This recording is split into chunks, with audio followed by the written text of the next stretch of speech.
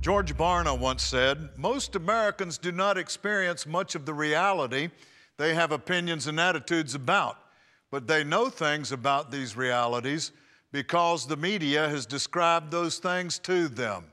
That means our perceptions of reality are mostly based on what the media has told us reality is. As you gather information about political and social events, remember that everything you hear may not be true, whether from the media or the people around us.